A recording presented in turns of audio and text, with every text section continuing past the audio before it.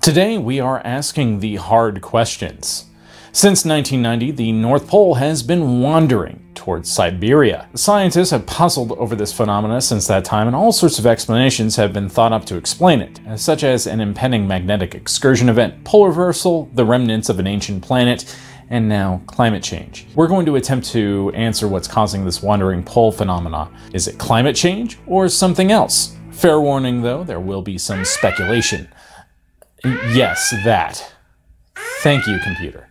In this episode. So once again, we're going to turn that speculation light on and keep it on, unless we get really weird. Like the fact that I almost never wear pants while filming these. I wear shorts, you pervert. But first, be sure to hit that like button, comment your favorite thing about magnetism, smash that subscribe button, and ring that bell to never miss a video. I'm Eric Malachite, author of The Man Without Hands, and this is Science Get.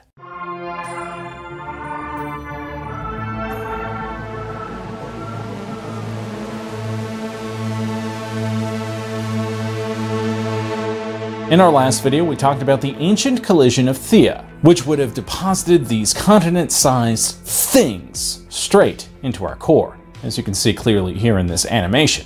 It's thought that this collision, which most likely happened 4.5 billion years ago, was the catalyst which kicked off the formation of our moon. There's a ton of information on this, and really, instead of regurgitating that information here, we're just going to paraphrase and tell you to go watch that video once you're done here. Which I guess we just did. But what does this have to do with the wandering magnetic North Pole? Well, I'm glad you asked. The South Atlantic Anomaly is a region above a part of South Africa and part of the Atlantic Ocean where the Earth's magnetic field is dented or extremely weakened. Now, there are a few explanations for this phenomena. One is that this is the one part of our planet where the Van Allen radiation belts come close to the surface of the Earth. And it's thought that this causes a flux of energy particles which causes a breakdown of the magnetic field in this region, exposing our satellites that pass over the anomaly to very high levels of radiation. Another is that the anomaly is a normal part of our magnetic field's life, coming and going thanks to natural processes deep within the Earth. And another idea is that it's being caused by one of the remnant LLSVPs that we talked about in the last video that just so happened to rest deep beneath the African continent. As explained in our video on the magnetic pole reversal that might have happened 40,000 some odd years ago, it's thought that the churning magma pockets deep in the Earth are fighting for dominance, creating two different North Poles, one near the Arctic and one that is wandering towards Siberia. The point being that the magnetic field and the activity of the poles might not necessarily be connected to the Earth's changing climate. If hypothetically, okay, I was just checking, the LLSVP beneath Africa causes the South Atlantic anomaly, then it lends a lot of credence to this idea.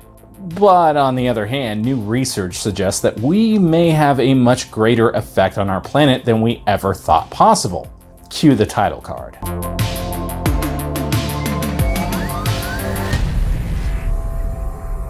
As explained earlier, the sudden change in both the location and the migration of the North Pole towards Siberia in the 1990s was quite the shock for scientists.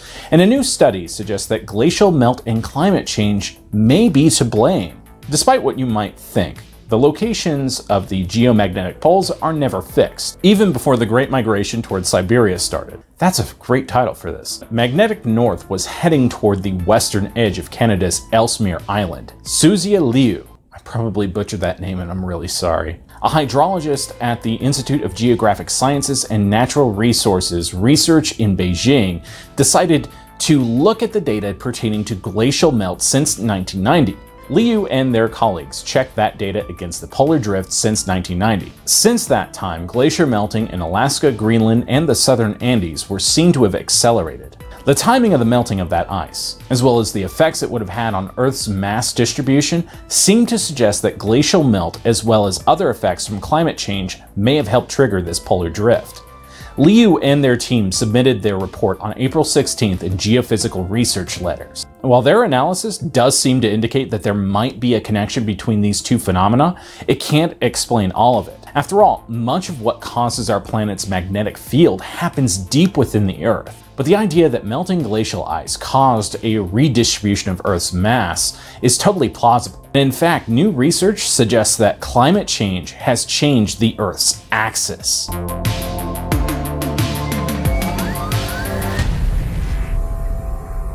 We established in the last section that melting glacial ice can cause changes to the Earth's mass distribution.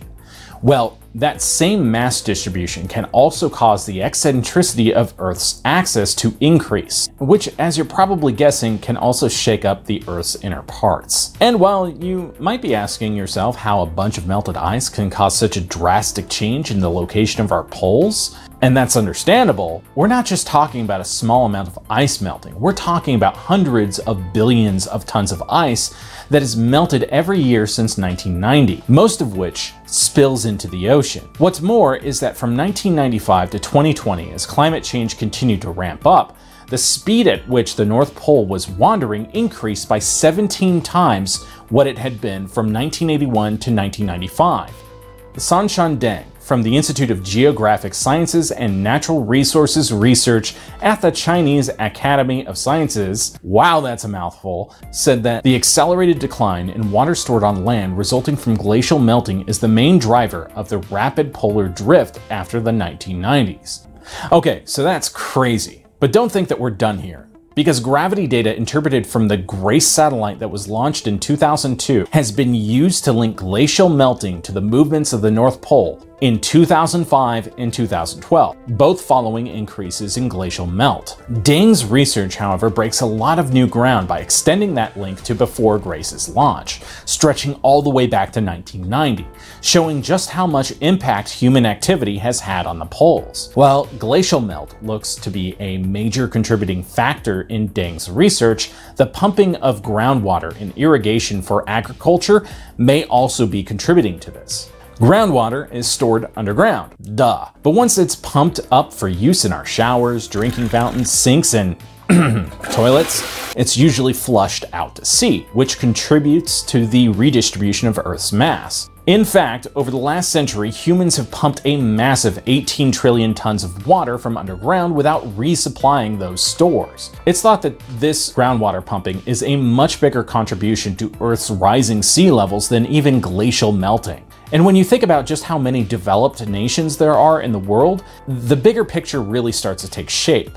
Think of us like a billion ants slowly swarming and covering the Earth like a deer carcass. Or maybe an elephant carcass. On second thought, I'm not really sure there's a 2-scale reference for this. In any case, while one ant won't have much of an impact on an elephant, 8 billion would probably pick those bones clean. But hey, that's just my speculation. Okay, so we've established that humans have an impact on the Earth's tilt, and this could explain the strange stuff going on with our North Pole. But are there any other explanations?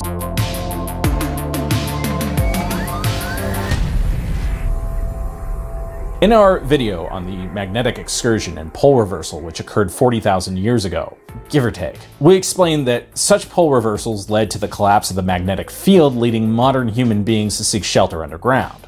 And, also the extinction of Neanderthals and megafauna, and probably a bunch of other stuff that we don't know about. Now, it's been suggested that the North Pole's wandering we've observed since 1990 is the first sign of an impending magnetic pole reversal. And while excursion events, where both the North and South Poles end up wandering from their typical stomping grounds, are considered to be normal, not all of these types of events lead to a reversal of the poles. What's more is that the South Pole hasn't been wandering to the same degree as the North Pole, doing this weird motion you see here. Now, I'm no hydrologist, or even a geologist, or even a scientist, but I do wonder if this isn't totally normal behavior during the middle of an excursion event, like so many our planet has experienced in the past. So what's really going on here?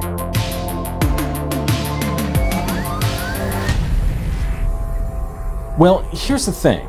There is a possibility that all of these scenarios are true and accurate. It's possible that Thea's moon-forming ancient impact of 4.5 billion years ago with the proto-Earth has had long-lasting effects, leading to the formation of the South Atlantic anomaly, as well as conflicting dynamo processes that have led to conflicting North Poles. It's also possible that man-made climate change has caused the Earth's axis to tilt, causing all sorts of unknown processes inside the Earth, as well as accelerating or causing the North Pole to wander, as well as speeding that process up. While it's also simultaneously possible that the Earth is long overdue for a pole shift, or maybe our activity is kickstarting one.